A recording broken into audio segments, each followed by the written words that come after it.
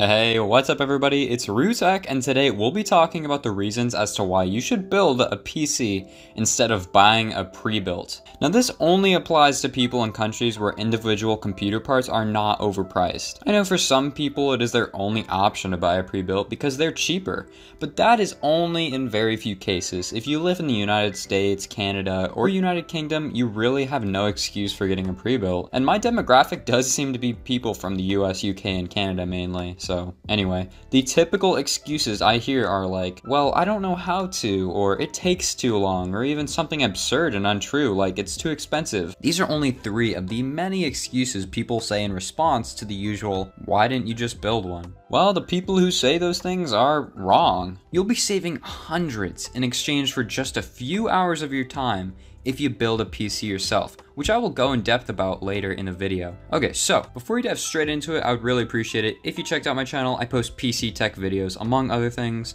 Also, if you have any comments or questions as the video goes along, be sure to drop a comment. If you like the video, drop a like, and if you enjoy the content you're seeing, drop a sub. Really helps out the channel. Alright, so number 5 reason. It's a lot easier than you think. Listen guys, building a computer isn't hard at all.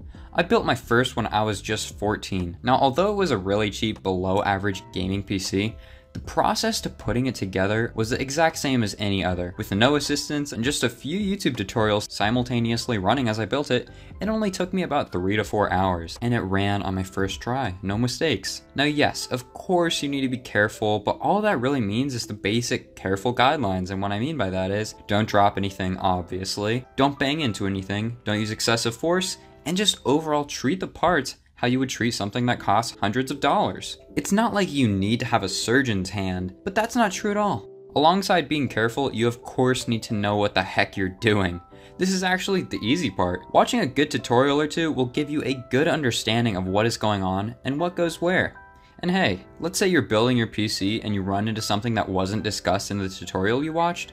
Don't worry, this ain't some school exam, just look it up. I promise you will not be the first person asking whatever question you have. Typically, people have already asked the exact question on a forum website and had it answered. Good ones that have always had the answers from my experience are tomshardware.com and the Linus Tech Tips forums. But if by the slightest and smallest chance that you can't find the answer to your question, then just go ahead and ask. From my experience, the Linus Tech Tips forums has a great, quick responding community as long as you ask your question in the right area. Alright, on to the number 4 reason. You gain and learn a lot.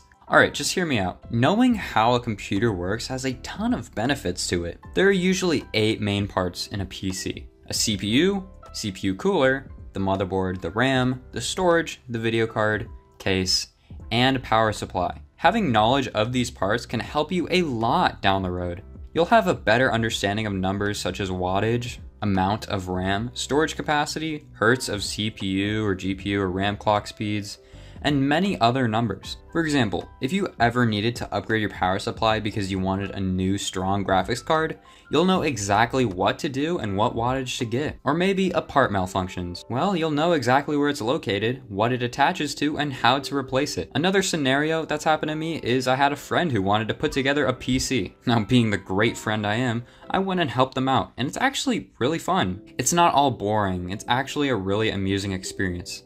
Every time you boot up the computer, you can think, hey, I made that work. I am the reason it starts up. It's a pretty good feeling. Next up, the number 3 reason. You make the choices. Let's say you have your heart set on a pre-built with a fantastic graphics card, high-end CPU, and a lot of quick RAM. But its motherboard doesn't allow overclocking, its only storage device is a slow, outdated hard drive, and the power supply doesn't provide enough wattage for upgrading. Yeah, this is a common problem with pre-built gaming PCs. If you wanted an SSD, well, your computer doesn't come with one, it only comes with a slow hard drive with that pre-built. They present you some great selling points on the headline, which usually is a good CPU, graphics card, and RAM, but other parts that a person with little to no knowledge on PC building wouldn't notice are usually cheap, doinky ones.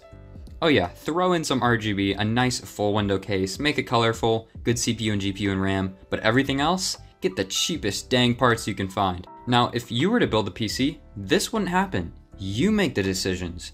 You get to choose how much storage you have, how much RAM you have, what CPU, what GPU. You choose absolutely everything. if you didn't like the case on the pre-built you were looking at, but you like the specs, well, you're kind of stuck. You can't really change it. But if you built your own PC, you can choose the best graphics card for yourself, the best CPU for yourself, and the best looking case that is the most appealing to you. Or even if you needed to build with a lot of storage, like you have a big game library and you're upgrading, well, chances are you're not gonna find a pre-built with more than 2 terabytes of storage unless you're buying a really expensive one. Or if you just wanted an average gaming PC with average performance but a lot of storage, you can totally do that. It is completely up to you when you build your own PC. Next up, the number 2 reason. No extra unwanted software. This is a big one.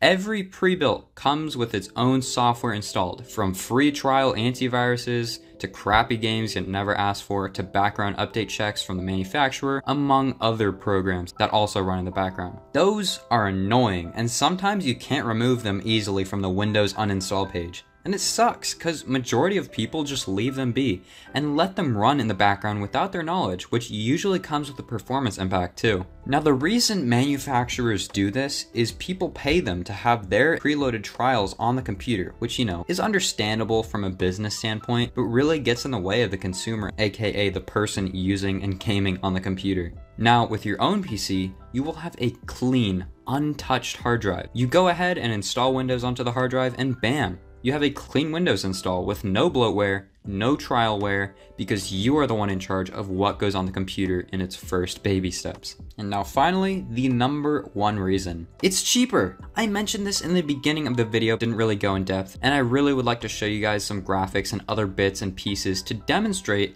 this fact to you guys. I'll mention again that this doesn't apply to every country, but this is usually the case. Alright, so a super popular pre-built company is CyberPower. I always see one of these in a Best Buy or some other electronic store, so I know they're up there. Now CyberPower's Gaming Essential Esports is their $1,185 gaming PC. Here are the specs. A Ryzen 3600, a nice glass panel decked out with RGB, a Gigabyte ATX X570 motherboard, 16 gigabytes of 3000 megahertz RAM, an RX 580 with 8 gigabytes of DDR5 RAM, a 240 gigabyte SSD, and a 1 terabyte hard drive, and a 600 watt power supply. Now, these are good specs, and this is a great 1080p and 1440p rig, but when you look at the price, whoa, that is pretty sad if you buy this over building your own and choosing your own parts. So with a $1,185 budget, I went ahead and came up with my own computer on PC Part Picker. This build is amazing. Like, the difference between the graphics card alone tells you enough. The 2060 provides nearly a whole 50% performance difference, so you'll be getting a ton more frames. Also for the CPU, we put in the Ryzen 7 3700X, which is put up against the Gamer Essential Esports 3600. Next for the RAM, it has faster clock speed of 3600 MHz versus the CyberPower PC's 3000 MHz. Also, it's RGB just like the one in the pre-built. For storage, we have a 1 terabyte M.2 SSD versus the pre-built's 240 gigabyte SSD and 1 terabyte hard drive. Yeah, this is kind of a big one. I'm actually fairly surprised that CyberPower went with a 240 gigabyte SSD only instead of just putting in, say, a 500 gigabyte SSD and having no hard drive. But hey, more power to the PC builder, I guess. And as for the RGB fans and fancy lighting and things like that, is it really worth $1,185 to have that versus having a computer that is light years faster? I mean, with this PC build, you can still always just add RGB fans down the road.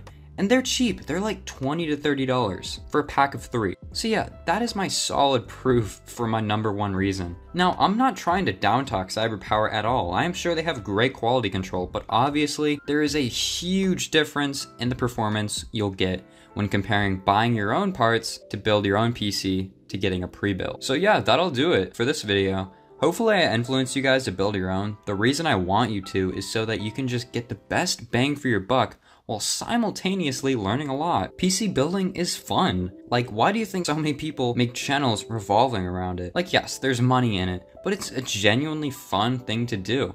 I personally enjoy assembling together PCs, and I am sure you will too if you do it. Also, I'm currently editing the video, and I just want to thank you guys so much for 2,000 subscribers. I truly never imagined this channel would even hit that this year, let alone 1,000. So thank you guys so much.